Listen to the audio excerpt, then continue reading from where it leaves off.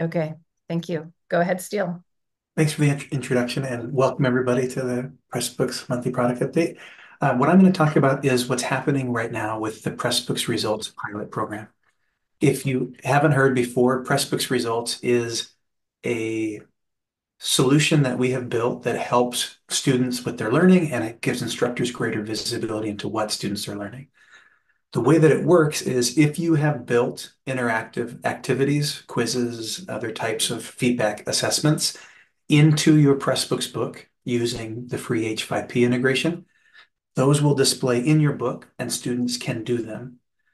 That happens normally on the open web, but if you're using Pressbooks Results, you can configure those individual chapters for grading. And when you connect it to your LMS via LTI, the scores that students have scored on the H5P activities will be sent to your LMS gradebook. And you will also have a custom view built with Pressbooks that shows you the individual scores on individual activities. So the couple of things that this does is it helps students increase their motivation to engage with learning materials, usually to do formative assessments to repeat practice, because they know that they can see how well they've done and their instructor can see whether they've done the activities and how well they've done. So that gives instructors visibility into who's engaging with the activity and who isn't. And also instructors can see who's struggling and who might need customized feedback, both on the individual level and overall in the course. You could say, hey, this is an activity that a lot of people are really not getting. That's what I want to start my next lecture with, or my next course period. We'll dive a little deeper into this particular aspects. I saw a big percentage of the class struggled with it in the pre-reading. So that's what Pressbooks Results is, and we have a large number of people using the pilot this term. So you go to the next slide. Right now, we're doing a pilot where we've invited anybody who wants to use this at any of the institutions to try it out and to be engaged with us in giving user research and giving us feedback on it. We have over 30 participating institutions, and there's a big list of institutions. You might see your name there. Thank you for those of you who are participating. We have over 40 instructors that are using Pressbooks Results in their courses. And I'm not sure the exact number of students, but it's in the thousands. And right now, they're using Pressbooks Results in 3 of the 4 supported LMSs. We have courses in Canvas, Blackboard, and D2L Brightspace. They're all using it. We thought we were going to have some people using it in Moodle, but they ended up not piloting it this term, but it is also usable and available in Moodle. So that's what's happening right now. And those instructors are now anywhere from 2 weeks to a month and a half into their courses and have been using Pressbooks Results with students across the board. So the overall status, things are going pretty smoothly. The results is stable, it's reliable, it's working as expected. The biggest issue that we run into so far, occasionally students that have been completing activities haven't been having the grade recorded. And it's because they needed to adjust a cookie policy in their browser. Once it's adjusted, Pressbooks Results works as expected. It most frequently happens on Mac devices and Apple iOS devices. So we've got some instructions for how to get around that. And we're working on building a notification that will display the first time a student launches an activity that just informs them, hey, this won't send grades until you make this change, so that it reduces frustration. The big priority features already that we've learned about, we know that if you are a network manager or an institutional manager, you're running a Pressbooks program on your campus, you want to understand more about who's using Pressbooks Results, where they're using it, how widely it's used. So we're planning to build and display more information about usage and some analytics about how and where Pressbooks Results is being used at your institution soon.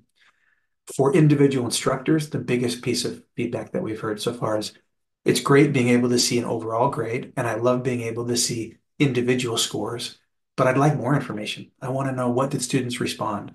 Sometimes they're giving free response answers. They'd like to be able to see the free response answers and be able to just have a little bit more insight into what students are answering that determines the points or the grades that they get. And so Michelle is working on designing those things. She's not here today, but I think next month she'll probably be able to present some of the progress that the tech team has made in building those features for new instructors. Go to the next slide.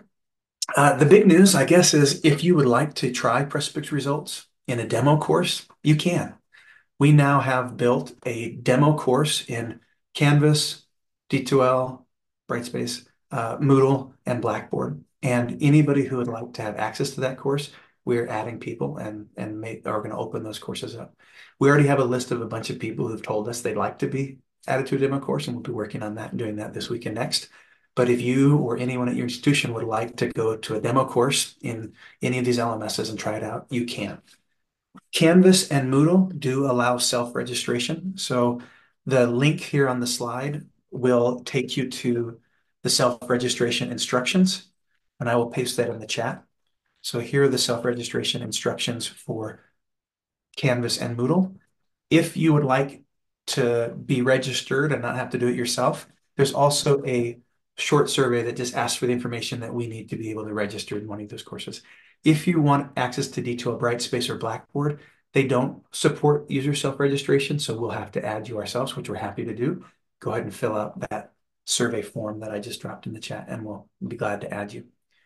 So that's what's happening, and we're happy to get people in early. The other thing that we're going to be doing, which is pretty exciting, is we have a session scheduled next month on October 15th, where we will be doing a demo course walkthrough. It'll be a webinar where we show people what the demo course is, how to use it, how to act in it, and to do all the things that you would do with Pressbooks results. That's taking place from 1 to 2 p.m. on October 15th. And there is a registration link where you can register in advance. That registration link is right here in the chat. I just pasted that in the chat. And we'd love to have anyone who wants to attend come, and we can take all comers, really. I won't show the demo course in great detail today because I know we have a lot to cover, but I'm happy to answer questions about it or answer questions about the pilot generally.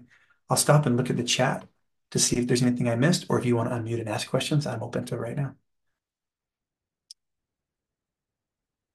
I think that I'm on the list for wanting to participate in the demo. If I fill out that form and I'm already on the list, is that a big pain? No, not at all. Okay, We thanks. won't get, we'll just add you. Okay, thank you. Thanks, Jamie.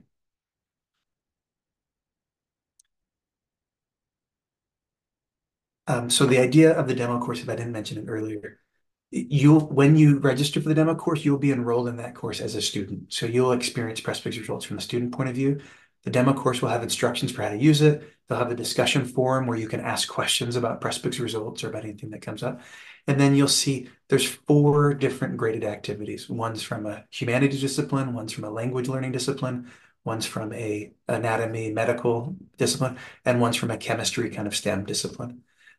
Each time you complete those activities, your scores will be updated in the gradebook, and you will be able to use the Pressbooks results viewer, but only see your student view. If you really need access to the course as an instructor, you can also request that. We're a little cautious about giving people full instructor access to those courses because they can change what everybody sees. So, but we generally will trust you. If you really need instructor access, we can give it to you. It's not substantially different from what the student sees. It's just more. So hopefully the demo course will help instructors understand what this would be like to experience with their students. There's also instructions in the demo course. If you'd like to use Pressbooks results in your course, Pressbooks results is going to be generally available to all enterprise clients starting in the next upcoming term, so January. As long as you work things out with your network manager, we'd be happy to have you use Pressbooks results and hopefully have a great experience doing it. You can let us know, or you can just simply proceed on your own if it's activated for your network. So there's a question from Lauren about whether Hey, there'll Lauren. be a notification about the cookie issue in certain browsers and results. Certain browser settings prevent the grade pass back. So Steele, do you want to take that? Or we also have Christopher, the team is building that. Yeah. So I don't know. I know that our team is working on it. I don't know details beyond that. I'm not on the product team anymore, but Christopher is here, could probably answer that question more accurately than I could. Or maybe Ricardo, I don't know. So Christopher, Ricardo, do you want to take that? Yes. So we are working on some notifications for students. We had something we thought was really ready to go today, and we've actually found we need a little bit more improvement to release it. So it's in the works. That's all I can say for now. But essentially, what will happen is when people do LTI links, they'll get a notification saying that they need to have third-party cookies enabled, and then the instructions on how to do it in their browser. And we just want to make sure that we get all context and we don't confuse people in other contexts where they don't need this. And so there's a little bit of refinement needs to be done on this. All right. I think Thank you the so much. answer is we're very close on that, Lauren. So, all right, other questions? All right. In the interest of time, then I think. To the next slide, there's Oh, just one yep, I more thing I forgot. want to Yep. mention. So the third track is there are some people who don't want to use the demo course and aren't teaching it, but do want to give us feedback and tell us about what they would like to see or the needs they have. So there's a user research track, and right now what's happening is Michelle, who's not here today, UX designer, is doing 60-minute kind of one-on-one interviews with anyone who has feedback to give about Pressbooks results. And so those are happening. Her calendar is linked there. She's available for booking. There's 60-minute interviews typically, and we're offering a $25 gift card to thank anyone who participates in those interviews. I will post the link to that in the chat. But that's it, and I'll pass it on. That's all I had to share about that, unless there's any questions. Thank you. No, yeah, I was going to say, please go ahead and put the link for Michelle's type. And by the way, just to reiterate, this is the pilot instructors who are actively using Pressbooks results with students. That is her focus right now. And I think she is already reaching out to those instructors directly. But if you have them, if you know of them, if you are one of them, and you want to take a little time and do this, we would appreciate it. So. Oh, okay. There are a couple more questions. So Amy Hofer, um, uh, okay, question on pricing for Oregon and update on pricing models. So Amy, I think probably for you is having a conversation with John is probably the right thing to do, and I can loop back with John as well. Um, uh, Oregon is a multi-institution, so that it's a consortium, and so our pricing model on this does require individual institutions to do a premium buy-in for establishing the LTI integration and so forth. But Amy, let's pick up that conversation again because we would love to see if there's a way that we can make for your folks. And so Jeannie Young, any update on the accessibility of H5P interactions? We can't in good faith encourage instructors to use it until it is because of the new Title II regulations. And so this is one I am not prepared to speak to. I can give a short answer and then also maybe request more information. So there are, as people know, H5P is an open source plugin, and there's something like 40 something different activity types. Most of the H5P activity types are WCAG 2.1 AA compliant and would be fully accessible to users of screen readers and other assistive technology. There are a few activity types that are not fully accessible. Like there's a recorder activity type that requires you to use speech. And there are some activity types that are image-based and would require vision and are very difficult to use if you don't have vision. Those are activity types that we discourage instructors from using for accessibility reasons. And some of those are graded and some of them are not graded. But I'm not sure if I fully understood all of the concerns about accessibility or whether we're aware of them. Jeannie, is there more that you'd want to add or share about the broader concerns about H5P accessibility? Sure. Our accessibility center reviewed the most commonly used activities, including multiple choice, short answer, the basic things that anyone would use that we thought might be accessible, and found issues with all of them. They are working on writing up a report to send to you, and then possibly also D2L bought out H5P, didn't they? So Yeah, we're hopeful because they bought it that it will be accessible by 2025. But I just didn't know if you knew anything other than that. I haven't seen that report. We did our own analysis and did not find those same accessibility concerns. So it may be that one or either of us is mistaken, or that we have different interpretations of what that is. We'd be interested to see it. We don't have full control over H5P, obviously, as it's not software that we've written, but we are very concerned with accessibility. If there are accessibility issues that we can remediate, we're really serious about doing that. If they're the ones that we need to file upstream, we're happy to file them upstream historically, we've had a pretty good working relationship with H5P developers, and they've been responsive to a lot of pull requests or other concerns that we've raised with them. So if there is a report that's available for us to see and to circulate, we would be interested to see and to help escalate those concerns as they come up. So Jeannie, I don't know. yeah, would your team, when as they are completing that report, would they be willing to share a copy of it with us? Yes, definitely. Okay. Thank you. We would be very interested in seeing that. All right. Any other questions that we've missed? Okay. Okay, there's a request for a podcast plugin. So thank you. Thank you for mentioning that, Frank. All right, we are going to move on to our next topic. So we did a customer satisfaction survey in July, and actually I don't need to start talking about it because all of this is what Başak will be telling us about. So Başak, I will continue to drive for you, but go ahead. Perfect. Thank you.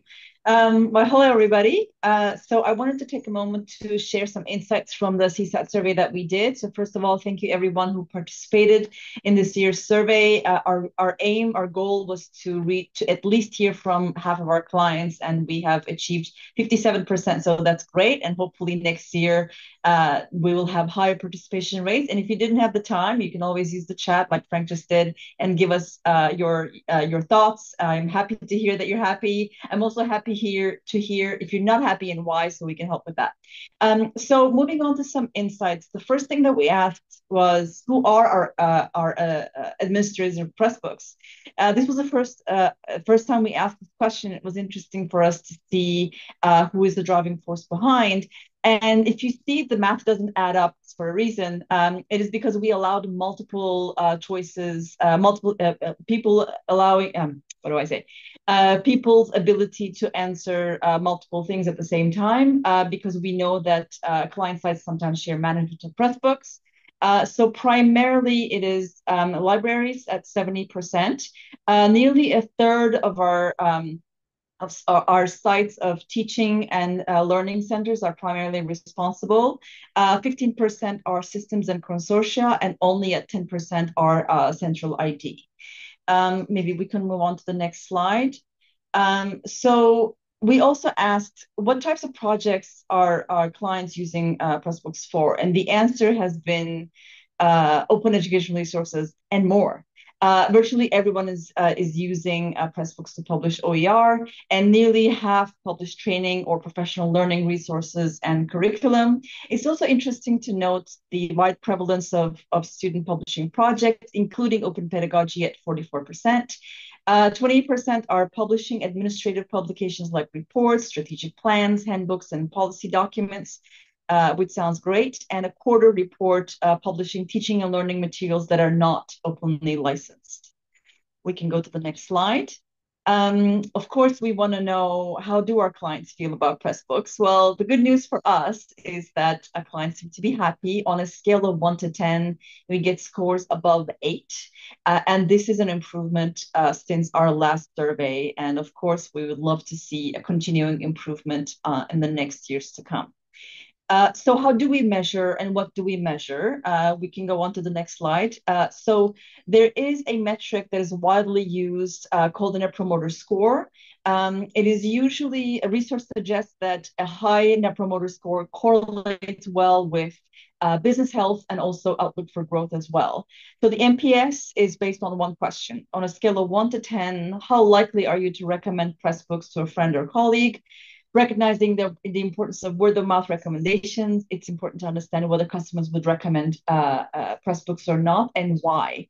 So the NPS is typically calculated by taking a percentage of promoters that give a 9 and a 10, and which give a 1 and 6, and 7 or 8s are counted as neutrals. So it is great to see that we have 62% of promoters here at this year's survey, and the detractors are only at 3%. So we hit an NPS score of 59. It's also important to note that generally for tech companies, an NPS score over 20 is considered pretty good. So we are delighted to see these great results. our survey. So what is it that makes Pressbooks so awesome? A lot of folks say, well, at the top, actually, ease of use and flexibility are the number one thing that people have cited. After that, it is our people and the support that we provide to the communities that we support. Helpful features and functionality are also of the top that have been selected. And the fact that we're well suited to making open textbooks are things that makes Pressbooks awesome, as what we hear is how we hear from our clients. We can go into the next slide. Well, so we also asked, what concerns do you have about Pressbooks? It was very interesting to see. It's great, but it doesn't do everything. We would love to do everything. We want Pressbooks to do everything. But at the same time, we have to be mindful of the things that we can add in terms of features and the capacity that we bring. I'm going to talk about that a little bit later. But the thing that we saw the most was that there are some additional features or capabilities that we do not offer today. So the next thing that we're going to talk about is actually exactly that. So what features, new features would clients most like to see? Well, as I said, in an ideal world, we would love to be able to deliver everything that our clients request. And we got a lot of requests, which is great. It's always a great sign when we hear this engagement. When we get these requests, tells us that you're happy to use our software and you want it to do better. So we actually really like hearing from you. In reality, we are a lean team with limited resources, and we have a commitment to delivering an affordable solution. So that means we have to be very careful in choosing our priorities and what we're adding to the things that we want to work on. So to help these choices, we used a survey to capture some information as to what it is that the features that you want, that our clients would like to see. So we created two lists of frequently requested features. One included features that would improve the process of creating and publishing books, and the second one focused on improvements on how to for people to use and manage the work that they create. So let me share the answers to that. So the desired features for creating and publishing books. One feature was above everything else, as you can see, an accessibility checker, and this was followed by improvements to Google Docs and Microsoft Word integration, import export, and then improving the process for finding, using, and attributing openly licensed images. They were at the top. The other question that we asked in the next slide. The desired features for using and managing existing books. The top three were ability to track textbook adoption and adaptation, having a broken link checker, and an ability to display ancillary materials. So what does all of this mean? We can go to the next slide, Julie. It is important to note that when we're making our decisions about what are the things that we're going to work on next, what is going to go onto our roadmap, we look at a few factors. One of which is what are the preferences of clients. Another one is how will our users and our clients going to be impacted by the decisions that we're making in terms of bringing in new features, and also what does our product discovery and user research tell us. And probably on top of that, what is the cost of building those, and what is the complexity of building, maintaining, and supporting those needs? Because it's not just about delivering a feature, but we have to be able to maintain it, and we have to be able to provide the support that will be that you will need when you're using this feature, whether there's something that we need to help you understand how to use this feature, or you're seeing a bug, or whatever it might be. So the CSAT survey is absolutely an important data input for us, but it doesn't mean it is 100% commitment for us to deliver on everything that we heard and right away. So, and on that note, I'm going to talk about what is it that we're going to focus. So what is the Pressbooks team going to focus on in the next 3 months? First of all, onboarding yours truly. I am definitely demanding a lot from our team in terms of support, and I'm seeing amazing support. I ask a lot of questions I haven't asked before. I'll talk about how I ended up here and how I came here. So there's that support coming from the team on helping this leadership change. We also, of course, more than that, are very committed to having a successful Pressbooks pilot. We want to bring in the next 3 months 3 significant improvements to our Pressbooks results. We also want to make sure that there is enough operational data visibility to our clients. So we want to make sure that you have the statistics that you're going to need to be able to adopt using Pressbooks better and help engage from your campuses as well. We also want to bring a transparency around the roadmap that we are building. So these are the things that we're going to focus in the next 3 months. And you're going to keep hearing about them from us through these product updates. You're going to hear them through our newsletters if you signed up for them. So this is what we're working on for the next 3 months. And that's all I have for this section. I'm going to turn back over to Julie as our host. Thank you, Başak. So I will reiterate just what Başak said. So we loved getting the feedback and the guidance from our clients about what your wish lists include. And in terms of managing expectations, unfortunately, we're not going to be delivering everything on those wish lists in the next 3 months, but we are making some improvements to our roadmap process that will help communicate that both internally and externally more clearly. And we are excited about the prospect of being able to start working on some of those, as well as other improvements and requests that we get on a regular basis. So with that, thank you, Başak, for going through the highlights of the customer satisfaction survey. Any questions from our audience here about the customer satisfaction survey or the data that we shared? Pause for that. Okay. Then if questions do come up, next we're going to move into our town hall. And so if you have questions, whether they're about the satisfaction survey or anything else that we've talked about today, or other things generally, this is what a town hall is for. So we're going to start the town hall with a few words from Başak by way of introduction. And she officially became our CEO on September 1st.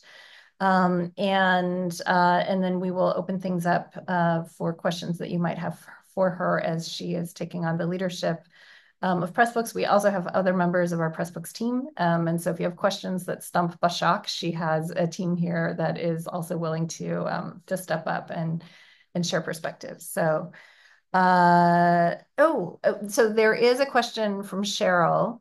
Were you surprised by the way priorities were ranked in the survey, or what were those priorities expected? So, Başak, do you want to take that question? So Steele, as our customer experience lead, definitely has opinions about answering that question. So, do you want to? I'll turn it over to you, Başak. You can take it and/or let Steele answer, and then we'll open up into your town hall comments. Yeah, sure. So I'll take a very quick stab at it, and then I'm going to turn over to Steele. So were we surprised? No, there are things that we've been hearing. We're always watching out for comments that come through our support channel, and also our account executives are constantly talking with you, and so is our customer success lead, Steele. But that doesn't mean that we're not seeing it from a different perspective now. When you see through a survey and you see how much significance is put on one versus the other, it's definitely more eye-opening than hearing through the grapevine throughout the time. And on that note, I'm going to turn over to Steele. Yeah, I'd say similar to Başak, yes and no. I think at the big picture level, there weren't a lot of big surprises. Like we provided a populated list of things that we knew clients were asking us about, so we kind of pre-selected choices for people. So there weren't a ton of huge surprises there. I think the relative weight and the number of votes that certain issues or certain features got was surprising. But again, I think this is only a partial view of what users want, because we're asking network managers rather than end users.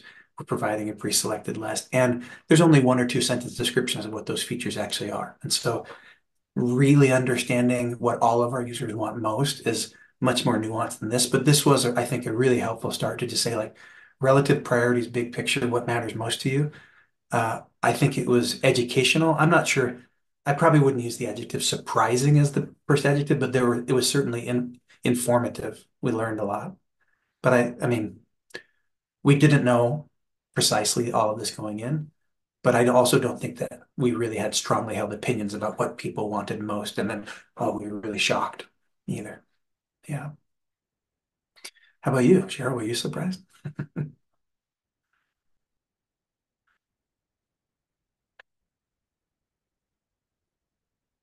Yeah, yeah, me too. I would say probably the same. Some of them I was like, oh, I didn't realize that was that important to people. All right, thank you, Steele and Başak.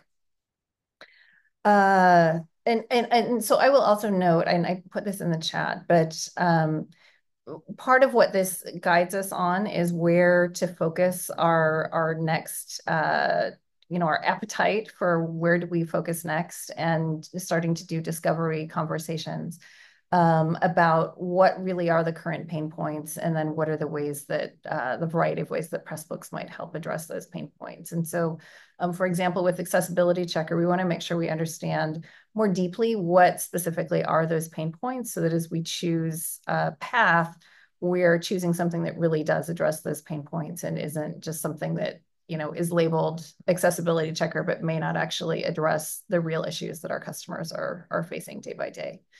And bringing authors and kind of the full range of users into that. So thank you. We again appreciate knowing what's most important for you and using that to help prioritize the things that we focus our energy on as well. Okay, Başak, we will turn things over to you. So Başak took the helm from Hugh McGuire, our founder CEO. Hugh is still in the picture. He's our executive chairman and has he engages with us particularly on strategic direction type issues. Any of you who are attending the Open Ed conference in person next month, he will be there as well. As will Başak. So be sure if you're there to come and meet Başak in person. She's a very warm and lovely person, so you'll enjoy that. And with that, let's turn things over to Başak. Yeah. Okay, so my name is Başak Büyükçelen, if you want to have a really big challenge in how to pronounce a Turkish name. I am originally from Turkey, or Türkiye, as Türkiye is now chosen to be referred to as Türkiye in international areas. So I moved to Canada in 2008 and then moved back to Turkey for a short period of time while waiting for my paperwork to come through. And then again in 2013. So I have been a long-time resident of Canada. I have held leadership roles in finance and customer success and operations, and often in multicultural companies with folks from different countries. And that's definitely a very interesting experience to have. About 5 years ago, I joined Pressbooks as a chief operating officer. And what I can say, what attracted me to Pressbooks most is obviously its mission to transform education through open and accessible digital publishing. It wasn't just about the technology that Pressbooks provides, but it is about how we can support educators and students in sharing knowledge and making learning more accessible. I did my graduate degree in Turkey at Istanbul University, and my 4-year education cost my parents, with today's money, probably less than $100. That includes all tuition, all the textbooks that we used. So it is dear to my heart to see that education is accessible to as many folks as it can be.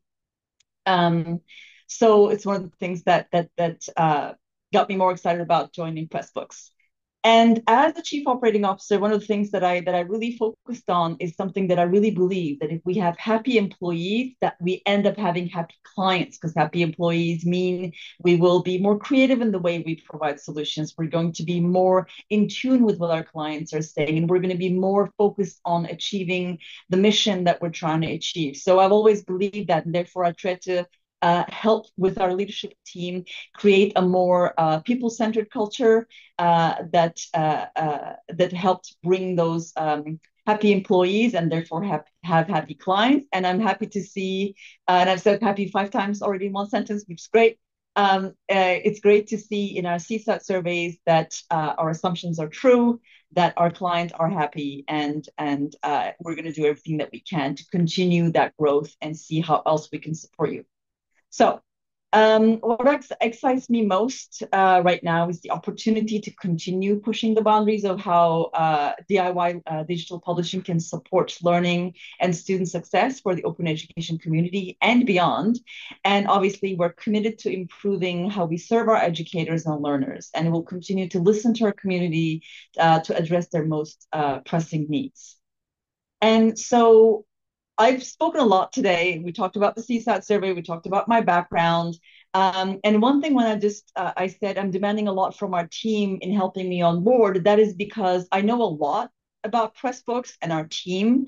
But I want to know more about our clients, and therefore I'm having more conversations with our sales and customer facing team.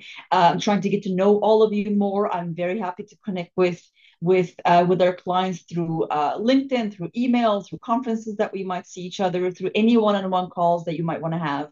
But so what I'm trying to say is like I want to get to know you more. So what questions would you have for me and for the Pressbooks team that we should answer, or what are some things that you would like for me to keep an eye out for you? So I'm going to open it up to some questions now, and I'll give a moment of pause.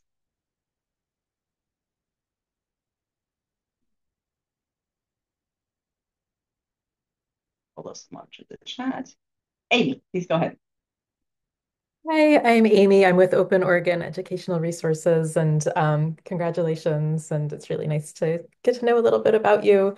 I'm just curious, I think of Hugh as such a vision person, and that's really been part of how I understood his leadership of Pressbooks, as a founder and as a like really person with like really big, far-reaching vision. And do you see the CEO role changing now that you're moving away from also having that founder role in your background compared to how Hugh did? Like, what do you see like really big picture long term?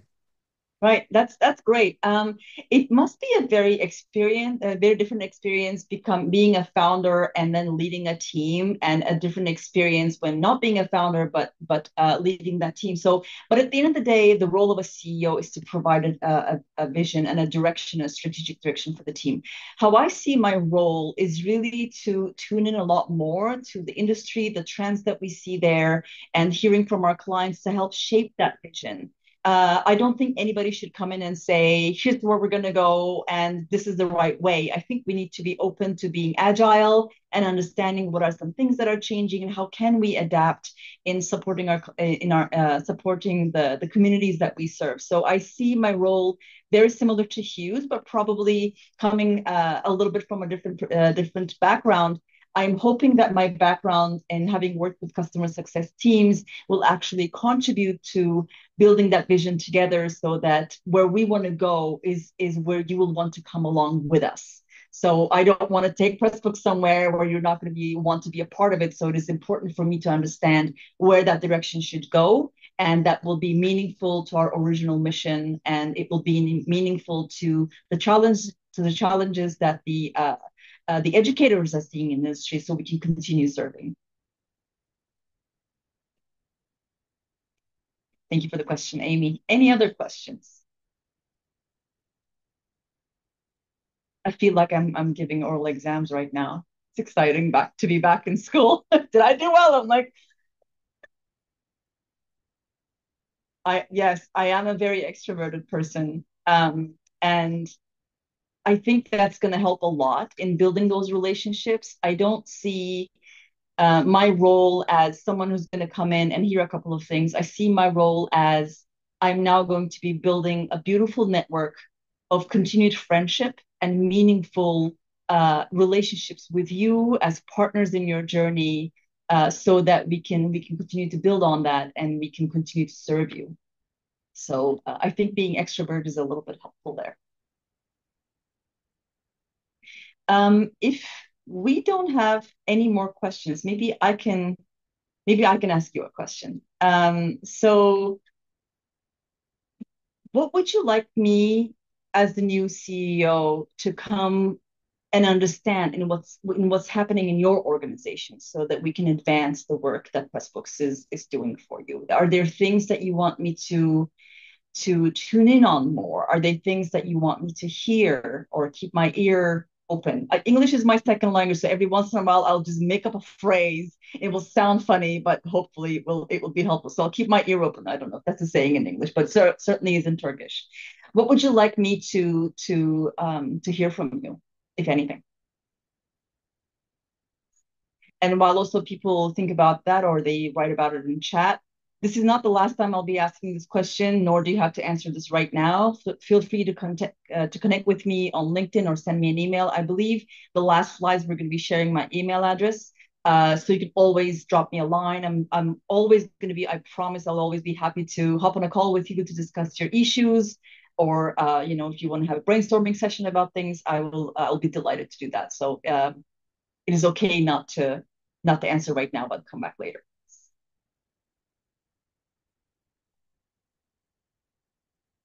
Chuck, there was a question in the chat. I'll read it out loud for people who can't Yes. see it. Michelle asked, one of my colleagues who can't make it asked me to ask the following questions. One, I would like to know if they are planning to use ethical AI, how they avoid tainted deep learning sets, ones that were cloned from unethically generated sets built on the open internet. Two, if they plan to use AI, how will they deal with the environmental cost of deep learning processing and generation?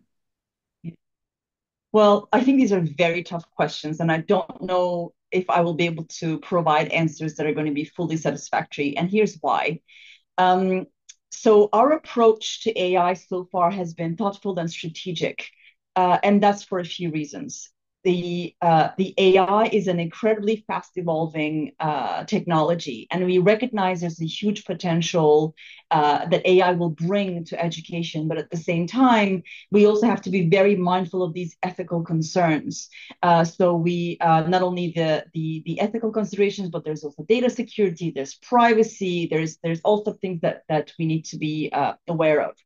So I think as AI continues to evolve, we're going to have to stay agile and adapting to it.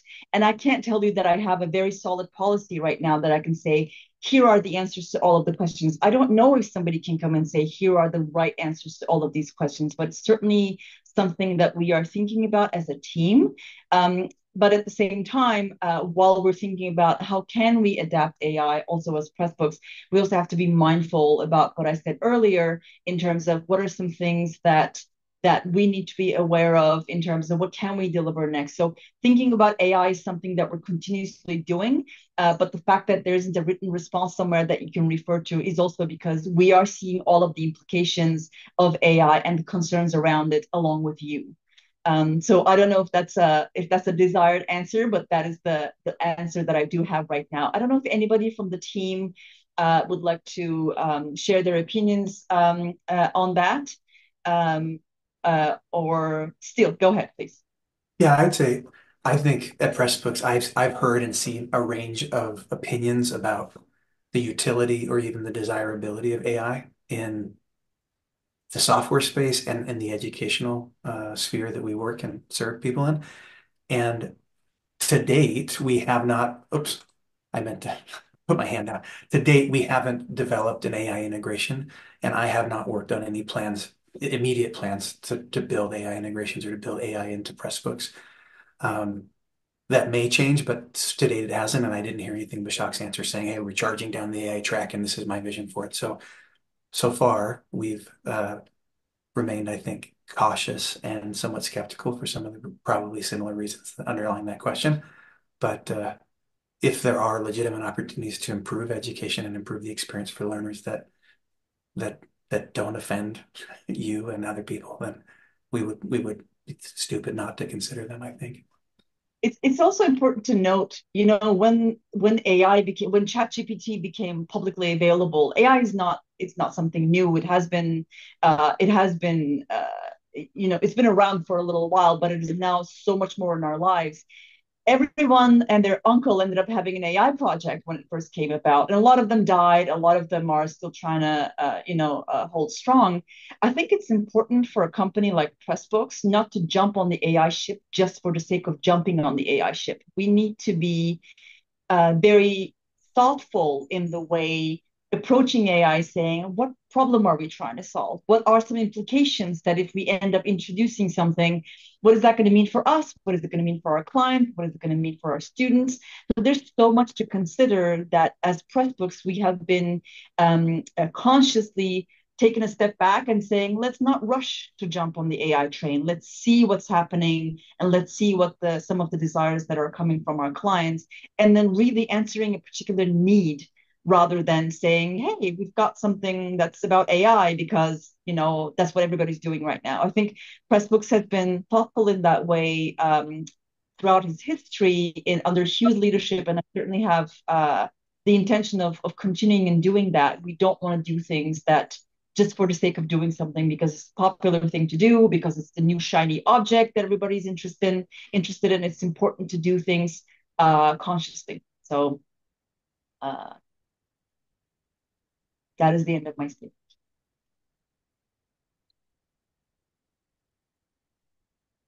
Thank you. I want to also just note that the ethical and the legal questions are real and they're unresolved. And we also know that our customer base in the open education community in particular, and education generally, is very concerned about those issues. And many of our clients are the victims of, whose work has been used in violation of copyright law and so forth. And those are among the legal issues that are not resolved. We are a publishing product, and it would be disingenuous to jump onto something at a point where those really serious issues are unresolved. And we also are having a lot of conversations about how our clients are finding value in this, and we're exploring and looking for things, but are cautious. I think cautious and skeptical is good. We don't want to rush into something that will turn out to be a violation of the broader purposes and what we stand for. So, Lauren. Hi, yeah. Congratulations also on your new role. I just have kind of a train of thought that hopefully will make sense, but just in kind of reflecting on like big picture things when I think about Pressbooks at my institution. I feel like a topic that I want to hear more about is that it's a lot at a lot of institutions, OER support typically is grounded in the library. And I think this idea of kind of publications and texts and books is sort of like the foundation of how we think about OER. But I think that this issue of kind of like courseware and interactives and modules being like the future of OER, and that being addressed with Pressbooks results, which is really exciting. I feel like what I'm interested in is kind of the fact that so much of that is handled at our institutions by entities outside of the libraries.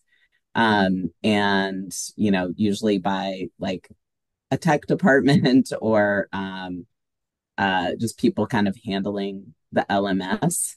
And so, yeah, I think this is just to say, like, I'm kind of interested in where kind of discussion about OER goes, given that like so many of us or many of the folks kind of here or kind of leaders in OER are libraries based, but we'll obviously be kind of entering more of the conversations with people on our campuses that deal with LMS, with like learning modules, learning objects, that kind of thing. And I feel sort of like, I don't know what that's going to look like in terms of the future of OER. So that's just like a topic that I want to hear more about, and that obviously I feel like Pressbooks is kind of like at the center of. So, yeah. Exactly. So thank you for the question and the comment. So Pressbooks always has a long-standing commitment to the open educational community, and that focus will obviously absolutely continue. Open education has always been central to who we are, and we do remain dedicated to supporting our educators, institutions, and learners. And at the same time, we're also exploring ways to expand our research and impact and the impact it brings by meeting broader needs. So like you say, this is where OER is right now, and there's a lot of moving parts to it that will change with the future. So I guess I'm going to take everything that you've said and continue to think about that so that we can, when we move further with Pressbooks, we'll be able to continue building on those. Is there any comments from our team about what Lauren just said? Yeah, I just posted something in the chat. This was from the CSAT survey, Lauren, that wasn't in Başak's slides, but we asked people, network managers, which department or unit is primarily responsible for managing Pressbooks.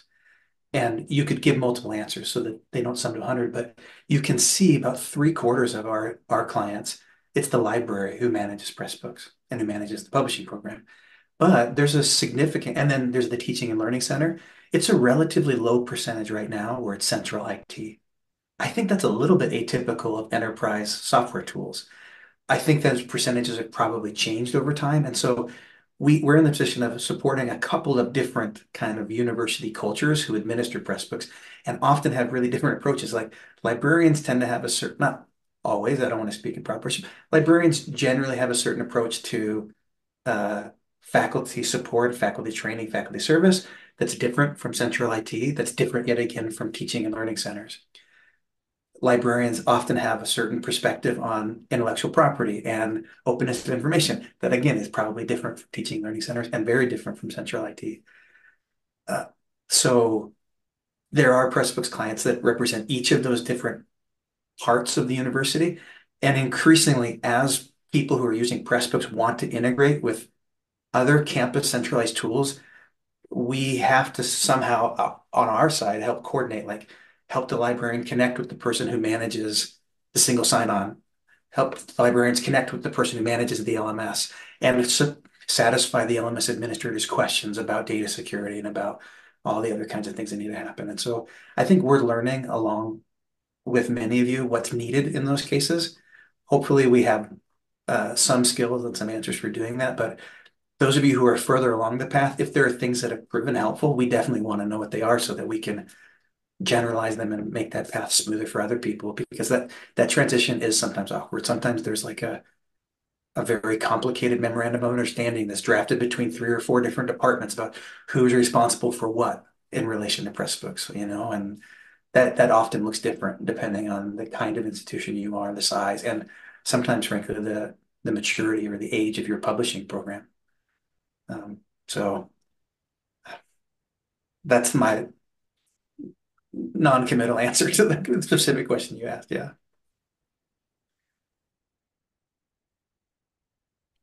All right. We are coming up on the top of the hour, and you are all busy people. And so I want to loop things back. Before I do that, Başak, any final comments from you? I just saw someone posted, see at OpenEd.